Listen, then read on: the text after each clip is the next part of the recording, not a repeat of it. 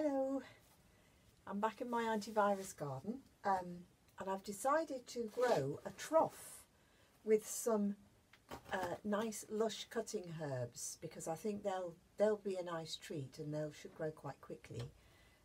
So I've got here a self-watering trough, and you can use these indoors as well as outside or in the greenhouse. They have a little platform at the bottom and a tube so that you can top up the water, and they have little overflow valves in them so that if you put too much water in, then it'll escape. So just bear that in mind if you're watering them indoors.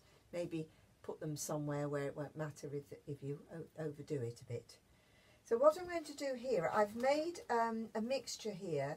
This is my homemade leaf mould, which I made in a big builder's bag. It's quite old now, so it's really well rotted.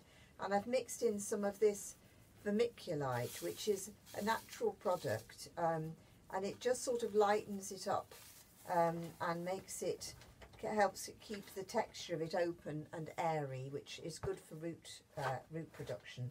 So what I'm going to do is fill up my trough. I literally just plant onto the top of the little platform, and as the roots form, they will find their way down into the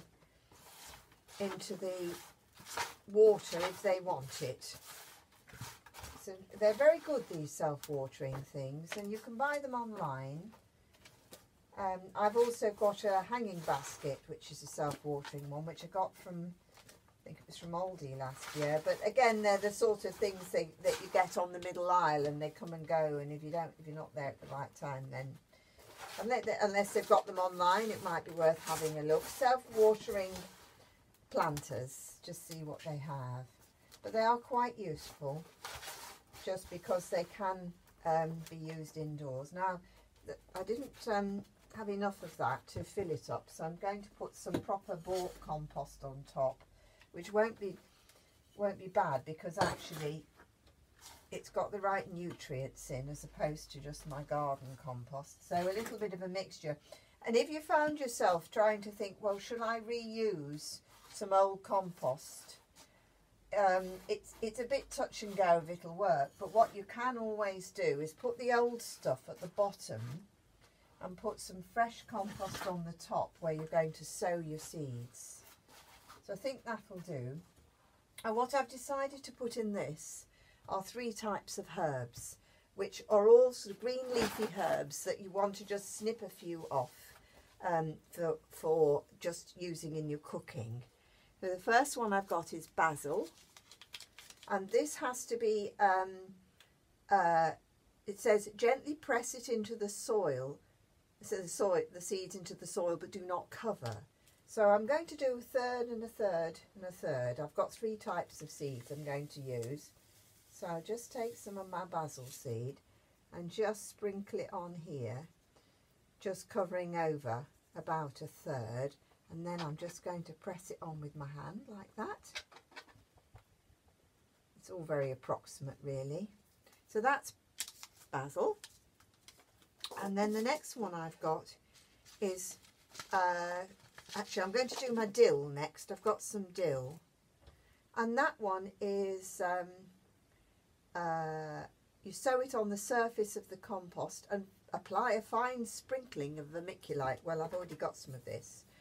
In a way, when you're using vermiculite, it's to sort of keep the seeds from, you don't want them covered over. You're not going to bury these deep. They will germinate with light on the surface. So you need to just check on your seed packets whenever you're sowing something to see what the germination requirements are, because they're not all seeds are the same.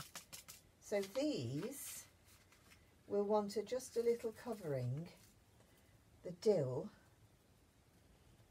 a little covering of, I'm going to tear the packet open, they're so fine. That's better. Get to them. They've sort of got static and clinging on to the inside of the pack.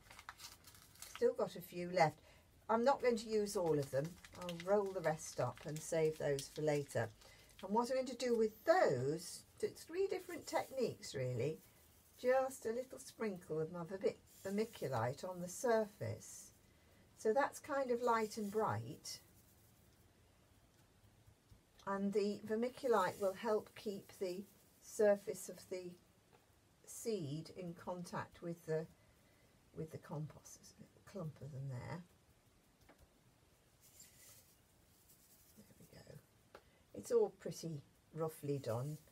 And you know, you'll see the difference in the seeds when they come up in the leaves. You'll know which is which of your seeds. But actually I should have done some labels, but I will just pop a little label in each one just to remind me, because when the first little seed leaves come up, you're never quite sure what's what. So that is dill. Always makes me think of salmon at IKEA dill. I think that's the first time I ever had it. I like it though, it's nice. And then finally I've got coriander seed. Coriander seed, that way up, right? So coriander, the green leafy one. This isn't going to make, it's not suitable for gathering for seed, for cooking, but it's actually for the leaves, like you'd buy a potted herb. So this one has to be,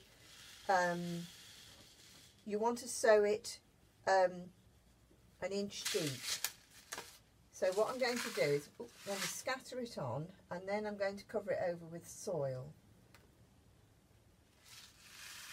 So I think the reason I've chosen these three is because it gives you an idea of how different seeds have different requirements, really. They're all going to grow as a leafy green that you will just snip off. I'm just going to sow all of these because I have got another packet of them. So this is an ordinary coriander. Right, there we go, that's that one. So I was having terrible trouble mixing up my coriander and my basil the other day on my other video for Karen in Iowa. But there we go, that's the coriander. And that one I shall just sprinkle some soil on the top. So there'll be a bit of overlap, and you know, some will come up in the wrong little section, but none of that matters. That will all be fine. So in here then we've got basil at this end. Not quite in shot, but anyway, basil at the far end, which is our basil, lovely for pasta dishes. And in the middle I've got, I'm not showing it to you properly, in the middle, so basil at this end.